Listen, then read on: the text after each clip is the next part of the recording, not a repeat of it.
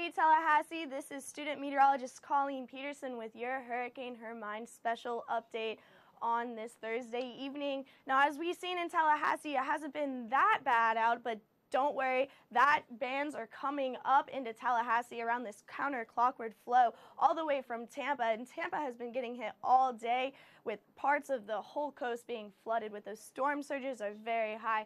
And going into the local radar, we see spotted showers all over Tallahassee, Monticello, and Perry. They're just getting, the rain is just begun, ladies and gentlemen.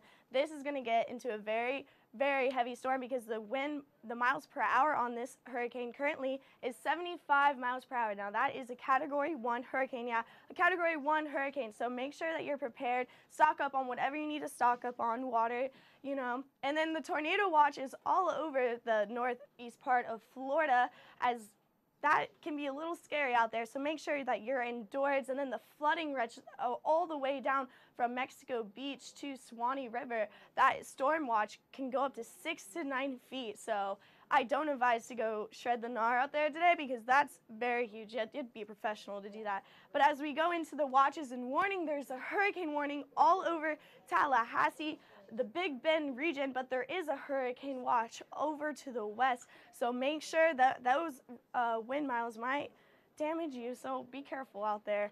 And the current wind gust is 21 in Tallahassee. Around 3 o'clock, it was 9 miles per hour. Now it's 21, and now that is going to increase, maybe even spike up to the 50s, 60 miles per hour, 74 as we're seeing the Hurricane 1. But as the hurricane does hit the Big Bend region, it will dissipate a little, but regain the strength once it gets into the Atlantic and affects the New Jersey area. Now it's 14 miles per hour as that counterclockward flow of this hurricane low pressure cell. But as we go into the current storm surge, 6 to 9 feet, like I said, all the way down from the Springs to Apalachicola. So make sure if the roads are already getting flooded, as we see on the news, so make sure to stay inside. And if you're driving, I wouldn't advise it because probably nobody's going to come save you with this bad weather.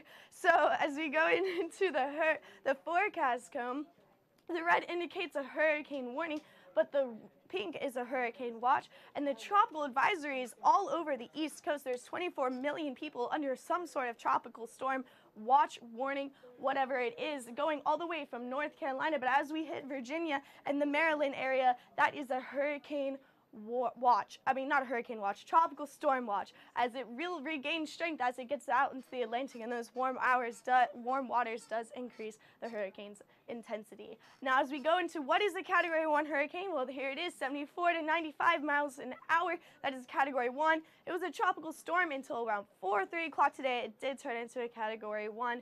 So, and if you're wondering, a tropical storm is 39 miles an hour to 74. So that is very high winds, and right now it's sustained at 75 miles an hour every 60 seconds. That is the average. So that is dangerously rough winds.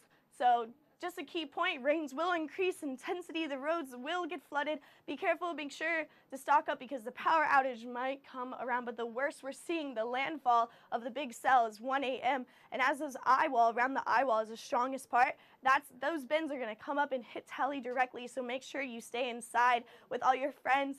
So make sure everyone stays safe. Make a hurricane party out of it. Now widespread wind, water damage possible. So this has been Colleen Peterson, student meteorologist here at FSU for FSU Weather.